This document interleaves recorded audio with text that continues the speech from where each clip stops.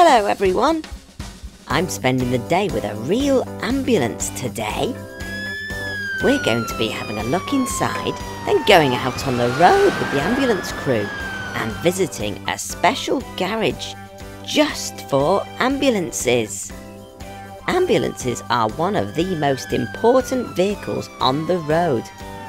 They're used to pick up people who are poorly or who've hurt themselves and get them to hospital as quickly as possible. An ambulance really is like a mini hospital on wheels. Everything in the back is here to treat people on the way to hospital. Let's meet the ambulance crew. This is Terry, the emergency medical technician, and he's just checking the ambulance to make sure everything's working properly before call out. And this is Paul, the paramedic. Paul decides how to help the poorly person on the way to the hospital and can give them special medicine. Paul lowers this special ramp by pressing a button. The ramp makes it easier to get patients on board the ambulance. If a patient needs to lie down, Paul and Terry will use this stretcher. They can then wheel the patient up the ramp and into the back of the ambulance. These special seats can fold out so that someone from the patient's family can stay with them on the way to hospital. Paul, the paramedic, can use all of this medicine and these amazing tools to make people feel better. There's also a special hatch so that Paul and Terry can talk to each other.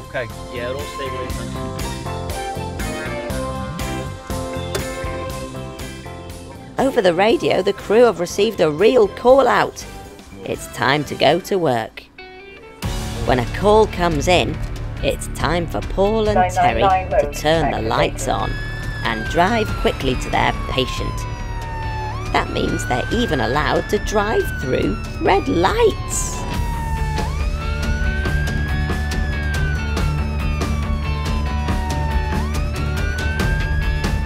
Paul and Terry's aim is always to get the patient to hospital as quickly and safely as possible.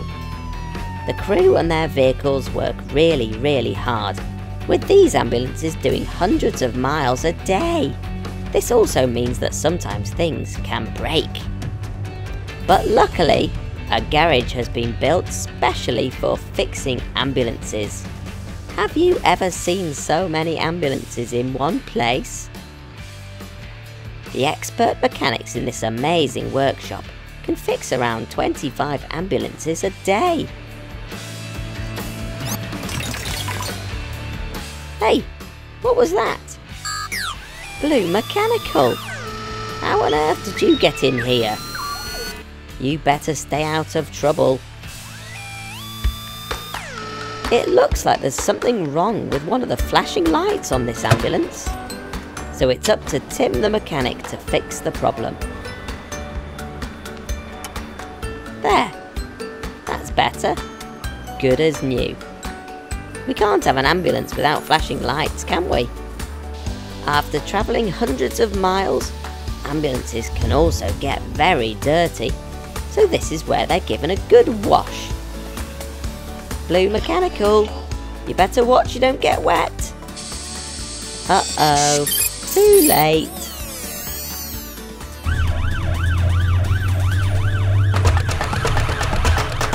Hello everyone!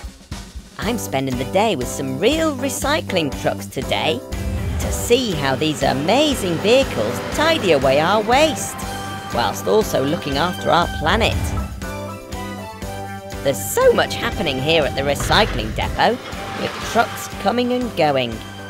Just look at how the little forklift trucks zoom around, taking the rubbish out of the sides of the trucks and tipping them into their own special places. But our story begins at home. Have you ever wondered what happens to the rubbish you put in your bins? Recycling trucks have special days when they come past your house to collect all of the rubbish. Recycling is a way of separating different types of rubbish that you throw out, so that it can be used again and again. This all starts at home. So it's up to all of us to separate plastics, paper, cans and food waste into their different bins to get them ready for collection. Here comes the truck now. It's purple. I love purple.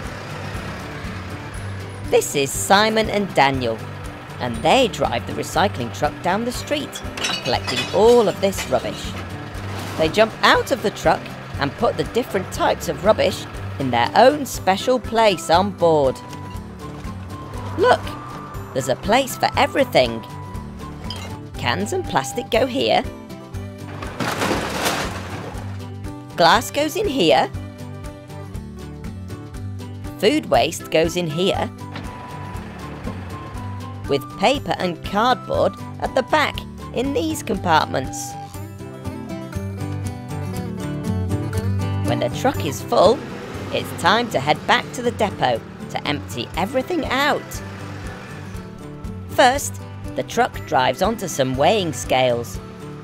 These are just like scales in your bathroom at home, but instead of weighing people, they weigh trucks. This tells the control centre just how much rubbish is on board the truck. Then, it's time for the zoomy little forklifts to do their whizzy work. They pull each container out from the sides of the truck and drive them to their own special place at the depot. Wow! Listen to that noisy glass. Huge bulldozers are used to push all the loose materials into a big pile.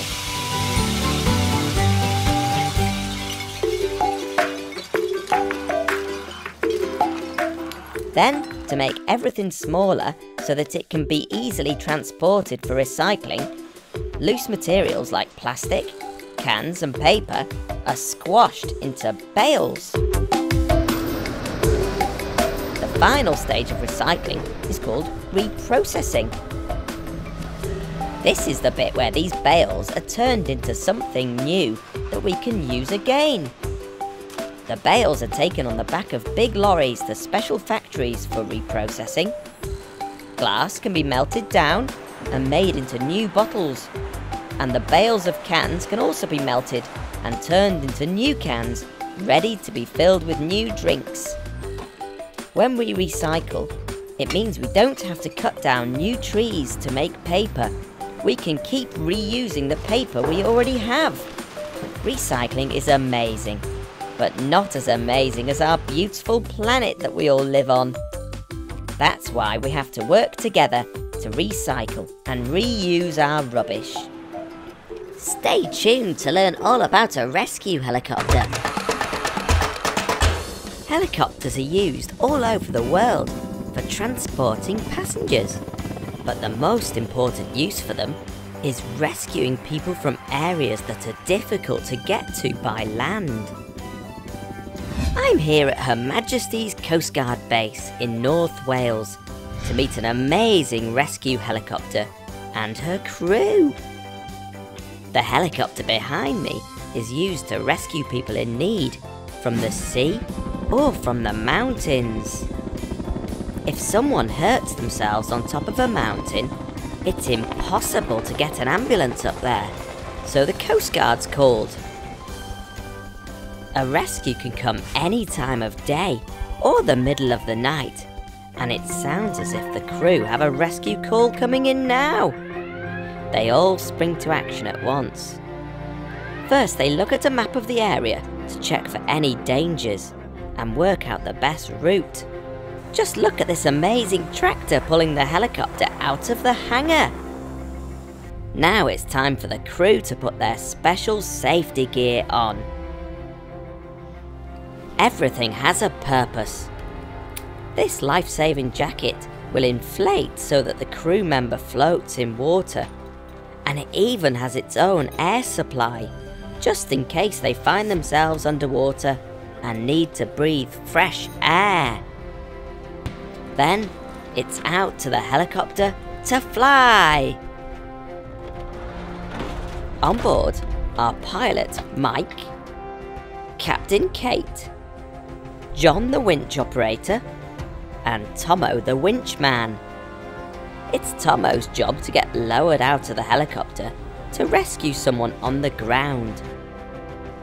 After a few safety checks, it's time for takeoff.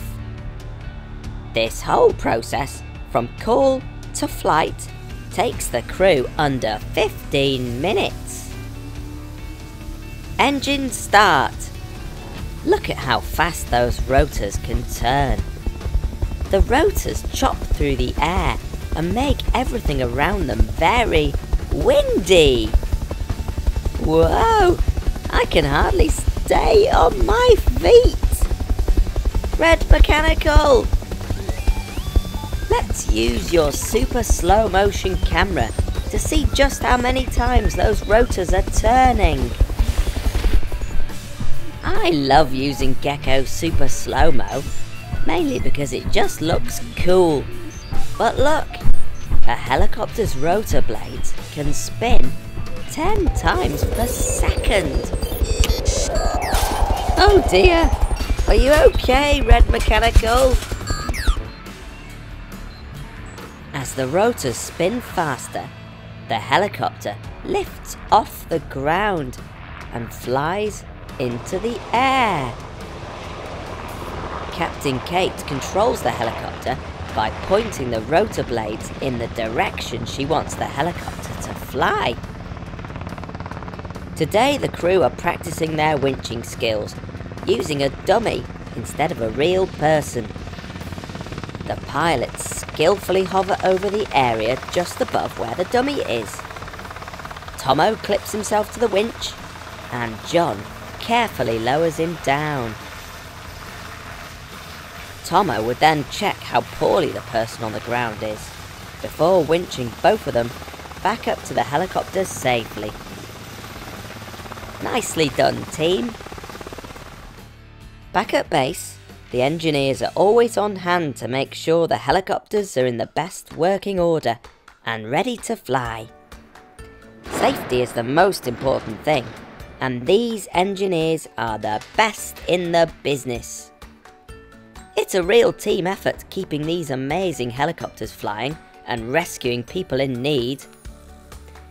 This is Tom and Kev. Tom's a pilot and Kev is a winch operator. They're going to give us a quick tour inside the helicopter. Welcome everyone to the S92 Search and Rescue helicopter.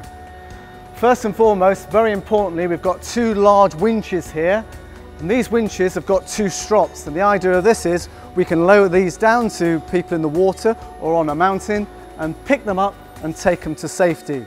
So let's look inside now in the aircraft itself. And as you can see, as you come into this helicopter, it's a large space. Here we've got a camera which we use when we're searching for people. This can pick up people on the water, on the mountainside. So when we've picked up our patient, which we've taken off the hoist, we bring them into the aircraft itself, and we can put them onto our stretcher. And they may well be in the stretcher, but this is a lovely area for us to work on them and make them feel comfortable in the aircraft, and we can give them medical treatment if they require it. Once we get to the hospital, we need to get our patient out of the aircraft safely, and the best way we can do that is we lead them and lift them off here, down through the ramp itself, off the aircraft, into the hospital where they can be looked after. Okay, this is the cockpit of the helicopter. There are two pilots, one sits here in this chair and the other one sits on the other side. These are the controls to fly the helicopter. This one moves the helicopter forwards and backwards, and this one moves it up and down, and then there's two pedals down on the floor as well, and that keeps the helicopter straight. We've got two engines and they're controlled on these screens, and then we've got a map in the middle to see where we're going. Coming up next, I go sailing on a huge lifeboat. Hello everyone! I'm here at the Hoylake Lifeboat Station, where I'm going to go sailing on this huge lifeboat behind me. Lifeboats are very important boats because they are life-saving boats. They rescue people who are in trouble out at sea. And look, this massive tractor is used to take the boat down to the beach and launch it into the sea. just look at those caterpillar tracks. But the lifeboat wouldn't be any use without the amazing crew that sail her and look after her. Here come the crew now to get ready for launch. These crew members are real-life superheroes who give up their free time to save people who are in trouble at sea. Today they're doing a training exercise. Look at the lifeboat coming out of the station now. The tractor is pushing it out of the station and down the ramp to the beach. Those caterpillar tracks are perfect for travelling along the sandy, muddy beach. The crew are also launching a hovercraft today, which can travel on land and sea by floating around on a cushion of air. These huge fans on the back are what pushes the hovercraft along, and it's very, very noisy. Here comes the lifeboat and the tractor. The tractor can go deep into the water to launch the lifeboat smoothly into the sea. The trailer tilts, and the boat just slides off. Here we go! We're out at sea. This Shannon-class lifeboat can go really fast, so that they can get to people in trouble as quickly as possible.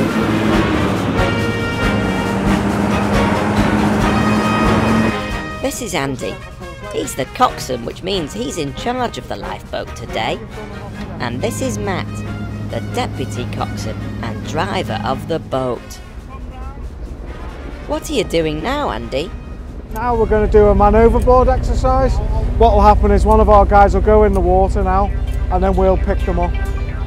This brave member of the crew has volunteered to get in the cold water so that the rest of the crew can practice how to pull somebody out again. On the boat!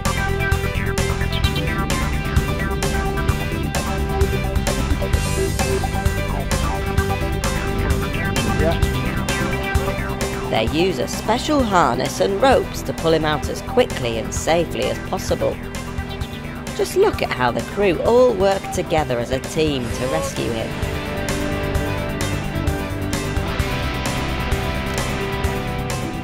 Do you want to have a look inside the lifeboat?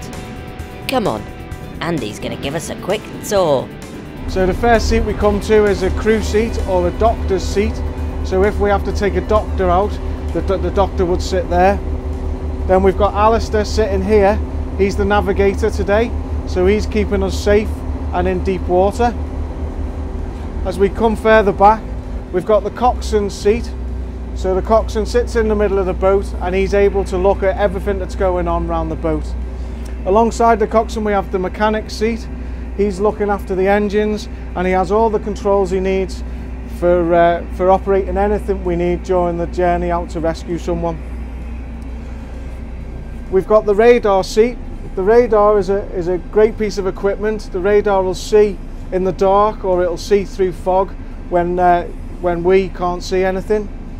And then we have the helmsman's seat. This is where the lifeboat's driven from.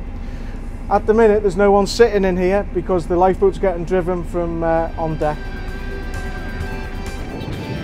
Thanks for the tour, Andy. The tractor's waiting for us on the beach, ready to tow the boat back up to the station. Whoa, Matt, we're about to hit the beach. You better slow down. Matt. Ah! Oh. We're okay. I see. That was supposed to happen. The lifeboat's very strong and it's designed to hit the beach at speed. Now the tractor can come along and tow the boat up and onto the trailer. As well as the crew on the boat, there is also a shore crew who make sure that the launch and recovery go smoothly. Wow, that's like magic. The trailer can spin the boat around in a circle so that she's facing the right way out to sea for the next rescue mission.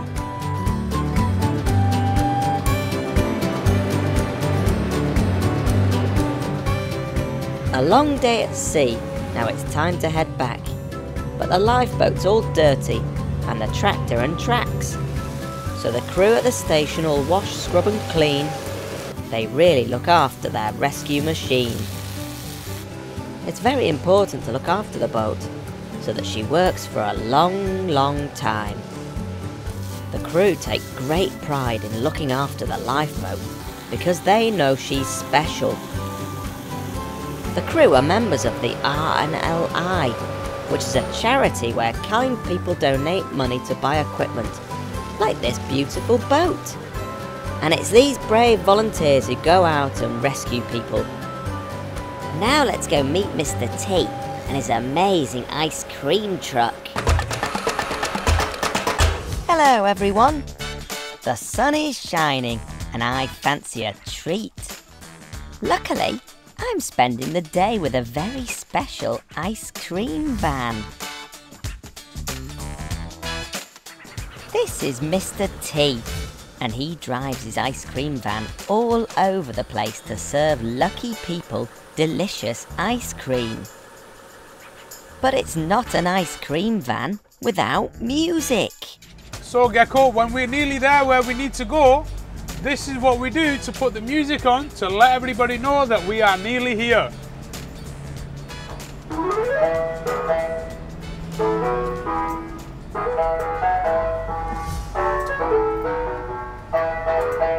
When Mr. T arrives, he can move into the back of the van and serve beautiful ice cream straight away. Hi Gecko! Hello Mr. T.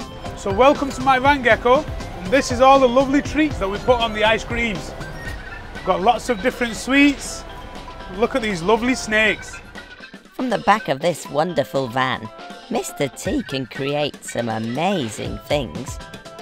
Slushies, hot waffles, and of course, ice creams. So what I'm going to do now is show you how we make our magic ice cream. Get out a gallon of famous ice cream, take the top off, and then we pour it into the hopper. Ice cream is made from milk, cream, eggs, and sugar. Mr. T's special ice cream machine is like a super fast freezer, and the liquids poured into the machine are frozen in just 1 minute. When things are frozen, they become harder and colder than they were before. Mr. T is more than just an ordinary ice cream man. He's always thinking of new ice cream ideas.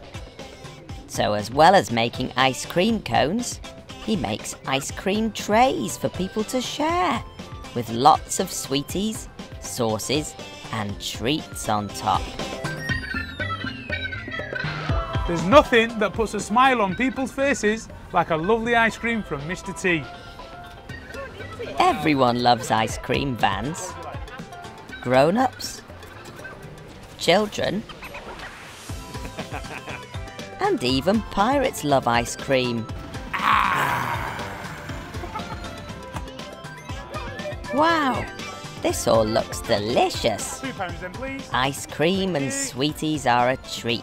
So remember, don't ask your mummy or daddy to have them every day. What's your favourite flavour ice cream, Mr. T? And my favourite ice cream is the Bubblicious bubblegum tray with lots of pink and blue bottles and of course the lovely Hubba Bubba Bubblies. Mr. T's served lots of happy customers today. But is there one person who hasn't had an ice cream yet, Mr. T?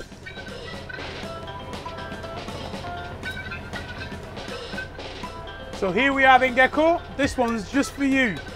A new creation, Gecko's Gooey Green Ice Cream.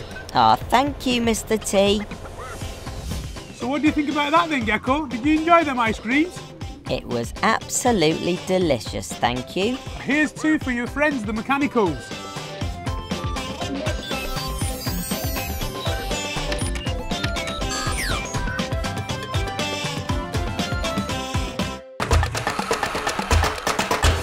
Hello everyone. I'm here at Truck Fest to meet a really big machine. A monster truck. Wow, Look at the size of the wheels on that thing. One of my best friends is a monster truck, and he'd really like to meet Big Red over here. Come along, Max. Come and say hello to Big Red. Who do you think is bigger, Max or Big Red? Big Red's only built for taking passengers on a ride on his back. Look how much fun that looks. But I'm here to meet a stunt monster truck. A monster truck that crushes and jumps cars.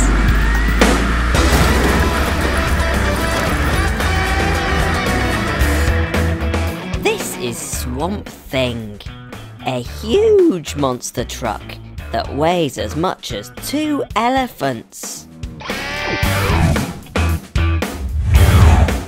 Swamp Thing is 14 feet tall. That's almost as tall as a giraffe.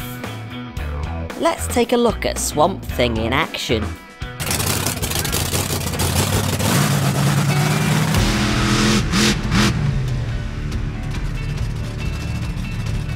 Three, 2, 1, go!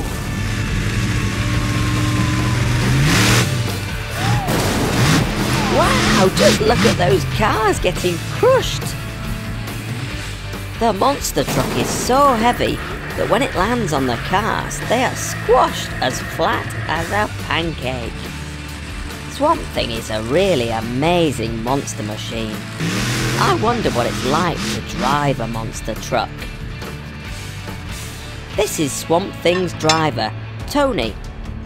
He's using his tools to perform a safety check on Swamp Thing. He's checking that all the nuts and bolts are tight so that a wheel doesn't fall off in the middle of a show.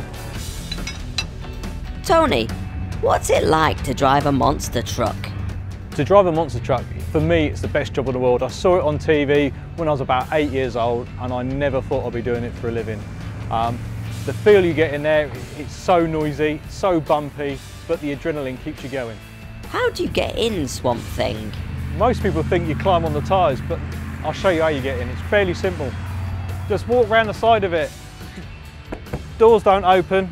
What you got is a climbing frame, and literally you just climb up on the inside. And then you're straight in the seat. Okay, how do you drive a monster truck? Literally, we've got one pedal for go and one pedal for stop.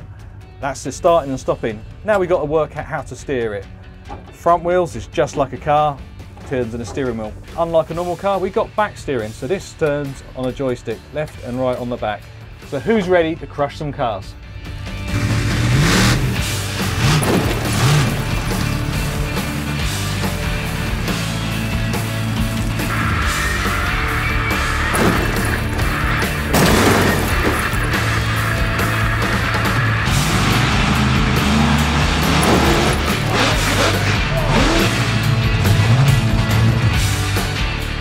Tony built this monster truck himself, using lots of different parts, from lorries and diggers.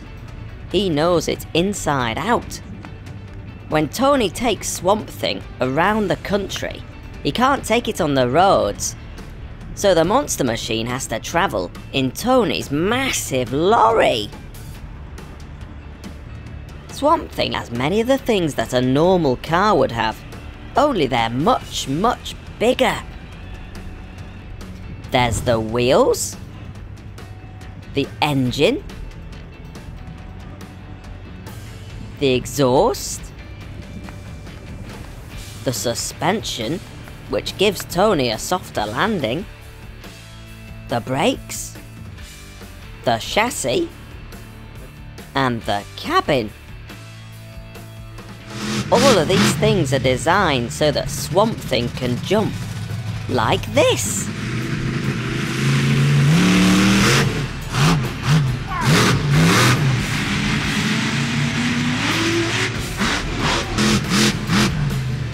Now let's learn all about roller coasters. Hello everyone, I'm here today at Alton Towers Resort.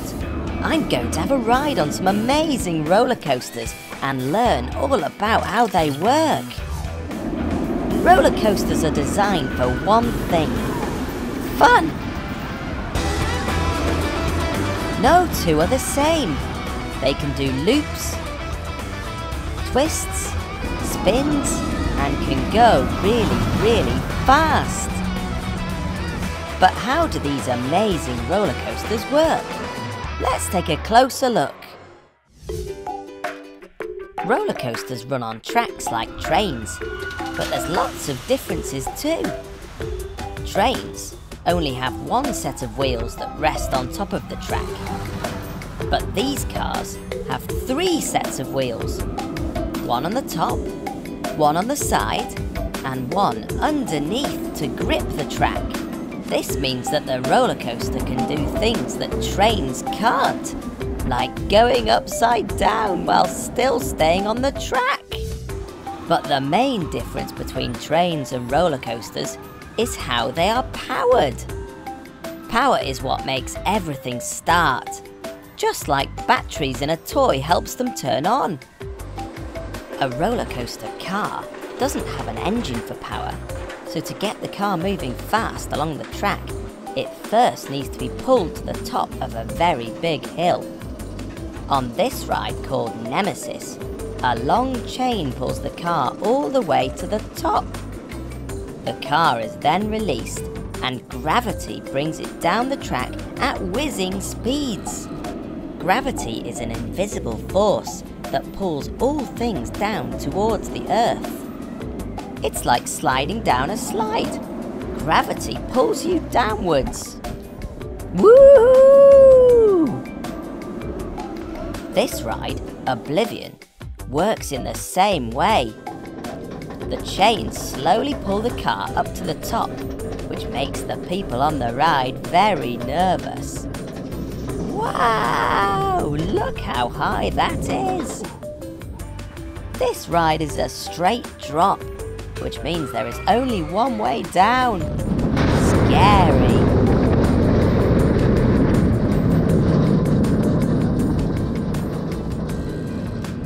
Some rides don't get pulled up a big hill, but instead are connected to a really long metal rope. When everyone's ready, it's time for launch. The powerful rope is reeled in and pulls really hard on the car. Ready, steady, go, go, go! The rope has launched the car along the track like a huge slingshot.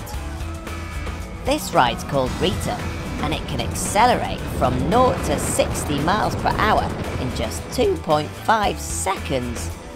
That's as fast as a racing car. When this ride needs to slow down, powerful magnets rise up and use magnetic force to slow down the car. A final set of brakes hold the train in place, bringing the ride to a stop. With all these twists, turns and loops, roller coasters have to be really safe. So all the people who work at Alton Towers work hard to make sure everyone on the ride is secure by loading them onto the ride carefully and checking their seatbelts. Clever computers triple check the safety of all passengers too. But roller coasters don't just carry people. At this roller coaster restaurant, it's food and drinks that ride the roller coasters. When the food is ready, they're sent down the track straight to your table. Yum, yum.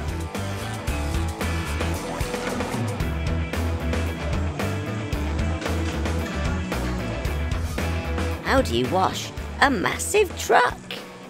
Let's find out. Have you ever wondered how big trucks get cleaned? Well, we're about to find out. I'm here at a giant truck wash. These trucks drive for miles and miles, delivering important things all over the country, which means they also get very dirty.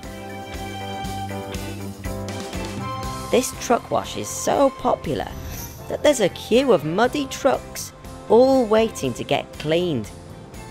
And it can clean all sorts of different trucks. Big lorries, gas tankers, even car transporters. The trucks start by driving into the truck wash very carefully and stop once they're fully inside.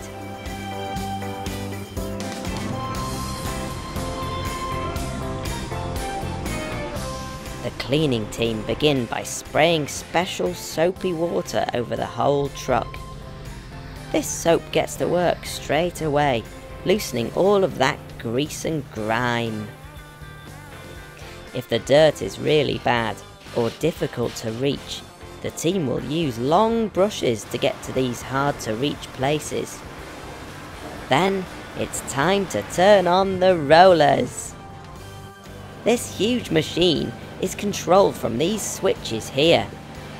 The cleaning team select what sort of truck is in the wash, so that the rollers can clean the right places on the vehicle.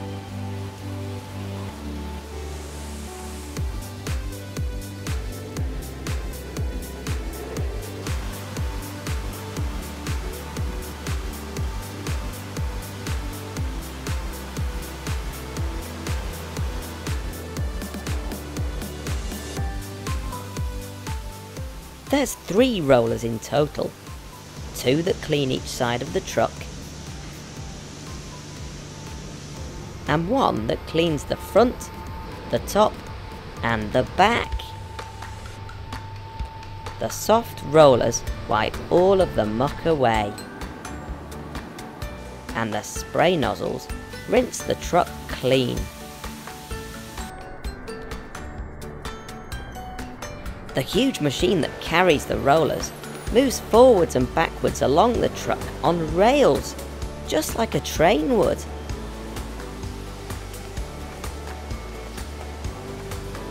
This truck wash is very special too.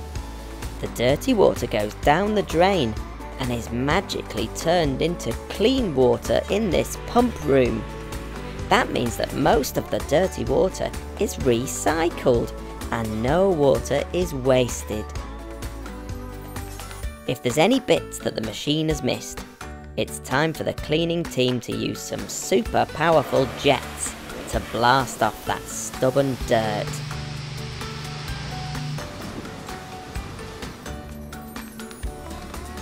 Look at that! This lorry's as good as new, clean and sparkling. Good job, team!